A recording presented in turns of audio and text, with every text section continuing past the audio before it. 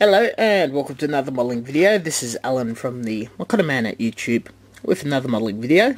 Today we're doing another honing your airbrush skills, and I've been airbrushing over the past month one mostly whole model for the Gun & Ply Builders World Cup competition, and started painting a dry sea. I was priming it a few days ago and came across some problems. The airbrush was choking a bit. Now I'm going to go find out what it was exactly. We did a full clean out not long ago,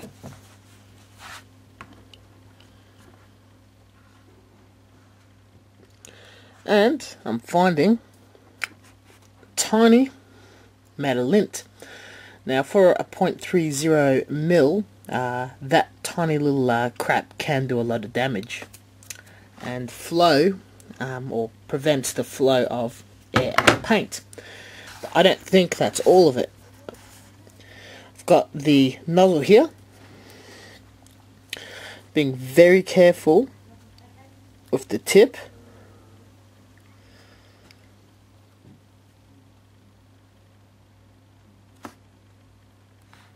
We're going to remove the last of the lint.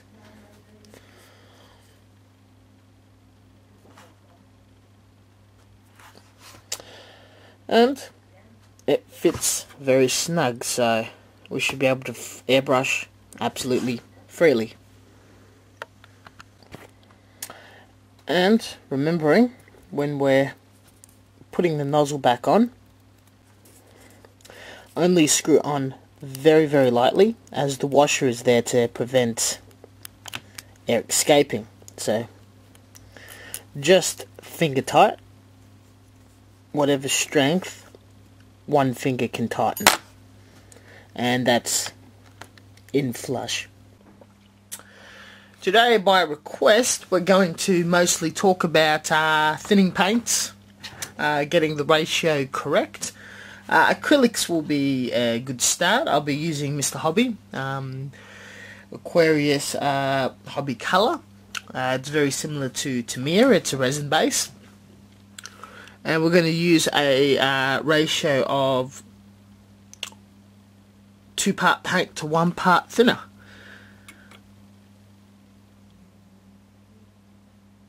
Normally, I would mix the paint in the actual airbrush, but for beginners it is recommended that you do it externally to get the mixture right visually, and once you get a bit more confidence, you should be able to do it within the airbrush and use the jet technique. This method does waste a tad of paint, but for your benefit I think it works out. We're going to be using X20A thinner. It's just isopropic alcohol, which you can buy from a high percentage, 90 something. You can buy from chemists. It's a sanitary alcohol for medical purposes, home medical purposes, or it's used as a glass cleaner in hardware industry. So I'm going to use an eyedropper, a glass one, and we're just going to put about 6 drops, and that is somewhere between a third and half of the paint. It's very thin paint, and it's tempting to not use a lot of thinner, but you will want to use a bit.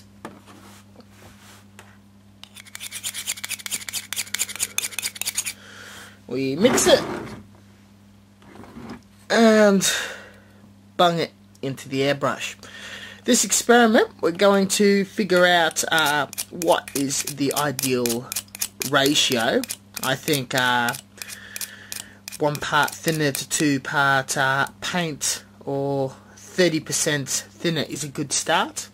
And if it's a tad thick, you just add a drop or 2 of thinner to it, hoping that you're not having other airbrush problems and you're just making the paint far too thin. So make sure it's completely cleaned out, there's no gunk or anything stuck in the needle, lint. And once you get the ideal mixture, you're able to spray away at a PSI of around 15. Alright, please bear with the compression in the background. Now let's draw a line.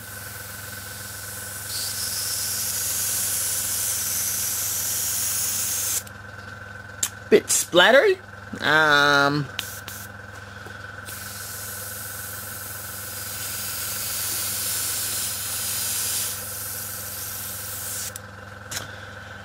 Doing only pushing the brush down halfway. I think the paint is far too thick. So I'm going to chuck in a couple of more drops and go for a ratio of about 50-50. I just did another one. Still splattery, still too thick at 50-50. So I'm going for about another 2 drops. 60.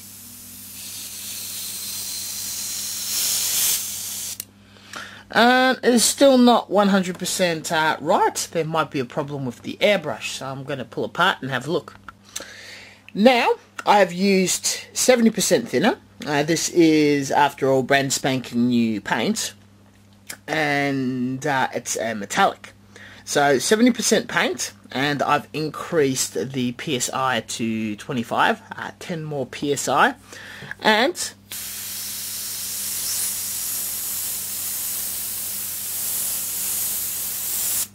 we are getting absolutely lovely lines.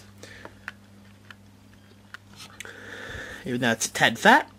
And we can see the process we have worked through from something that's very thick, very spluttery at a low PSI, increasing it a bit,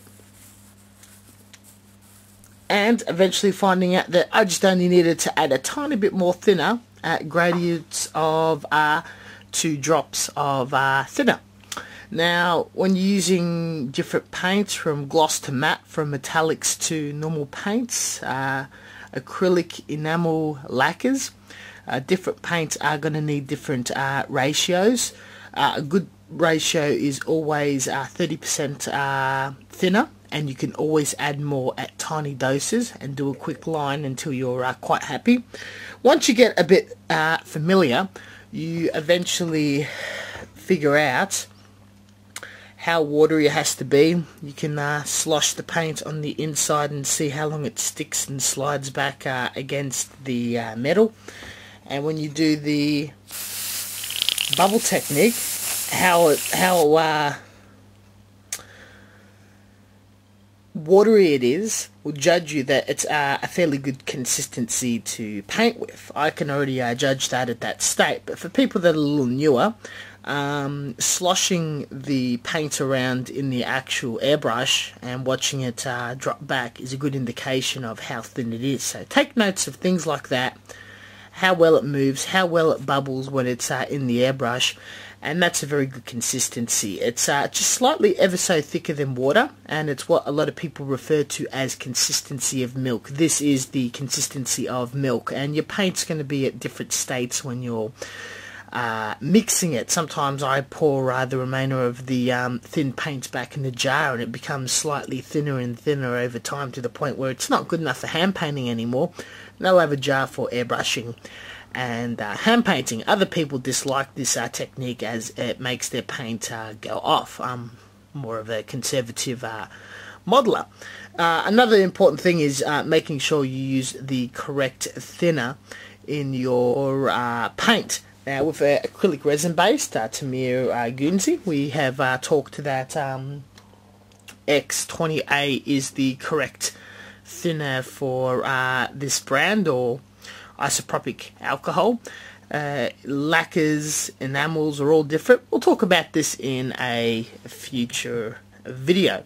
But for the meantime, this is the general fault finding process that you go through to find out how thin exactly you want your paint. And you'll notice that if you hold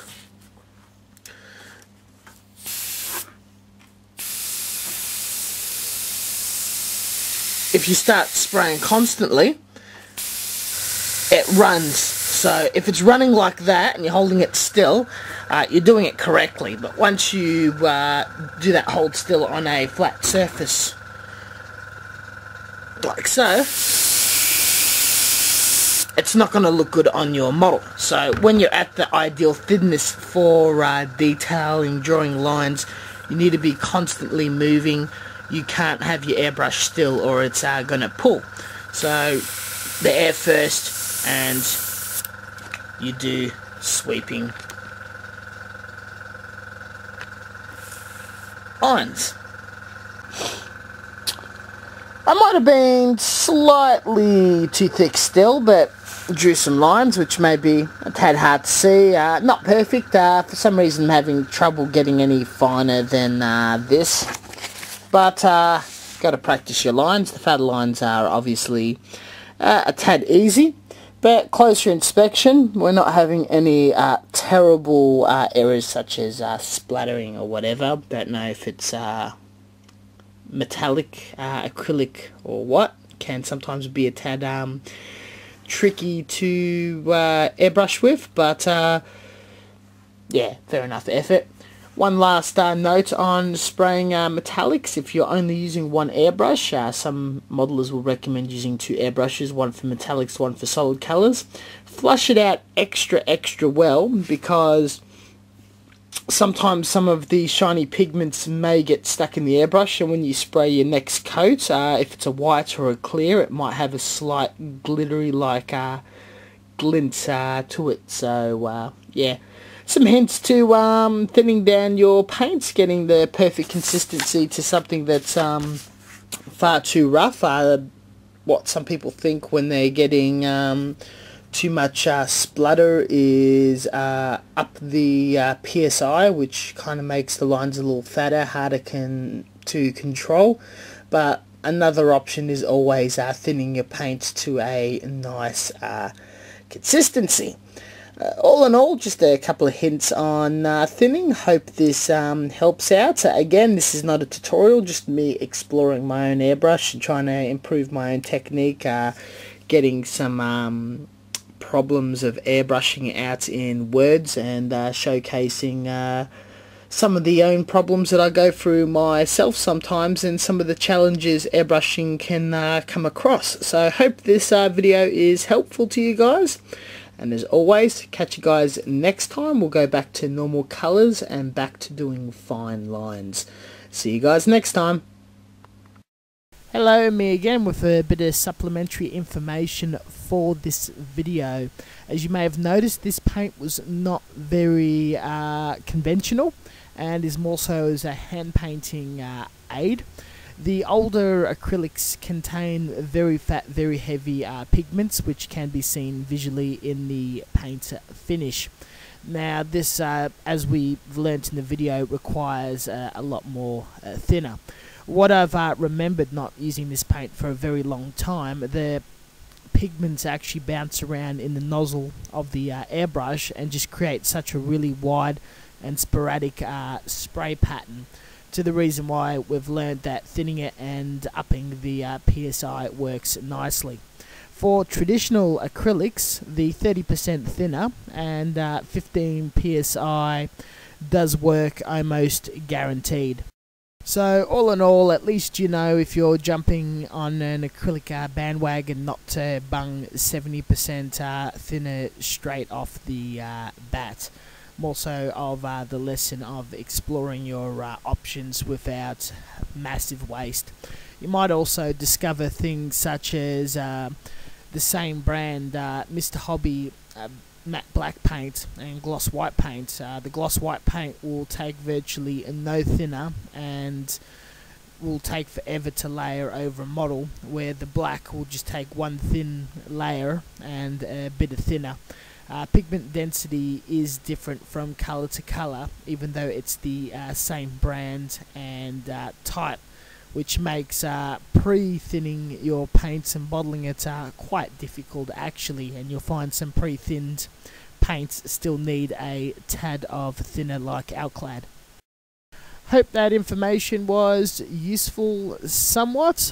Next month we'll do another honing your airbrush skills video, and later on we'll probably do another thinning round with traditional normal paints, and of course other types of paints.